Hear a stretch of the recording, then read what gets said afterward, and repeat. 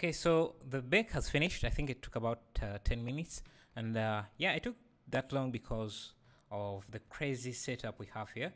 But this is the results. You can see now instead of using all this, we can just use one diffuse image.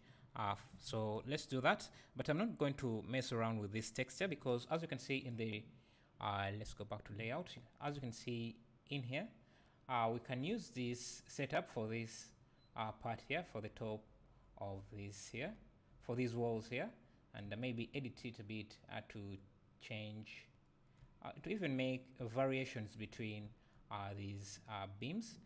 So I won't mess up with that, mess this shader right now. So let me just remove that and create a new shader. I'll call this beam.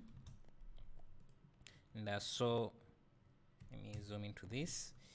So I'll connect. Why are my shortcuts not on? So I'll get a texture, image texture, then open the image we have created. So let me go back to text to UV editing. Make sure you save the image. So I'll call this color. I want it to be JPEG. Then save. So go back to shading, then call this, find that. So if we preview this, you can see we are getting the exact results using only one image. So let's bring that in, connect that, and you can see we have that. So let's go and bake out the roughness. So I'll change this back to tiles.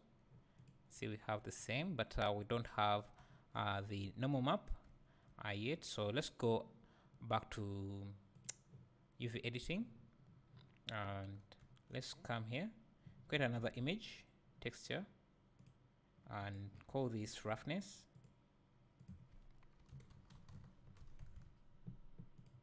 Hit OK. And now we can come in to cycles and find roughness. I think this should also be faster. So let me first change this to roughness. Back. And see this is even faster because there is no lighting or anything that should be involved. So I'll save this again, save as roughness, and make another node, create a new image, call this normal map, normal, then hit OK and find normal, and let's bake that out as well. Change this to normal, and let's see, is there any changes we want here? I don't think so. So hit bake. Guys, let's see how that looks. So I'll pause, and in the next lesson we'll look at the results and see how to proceed.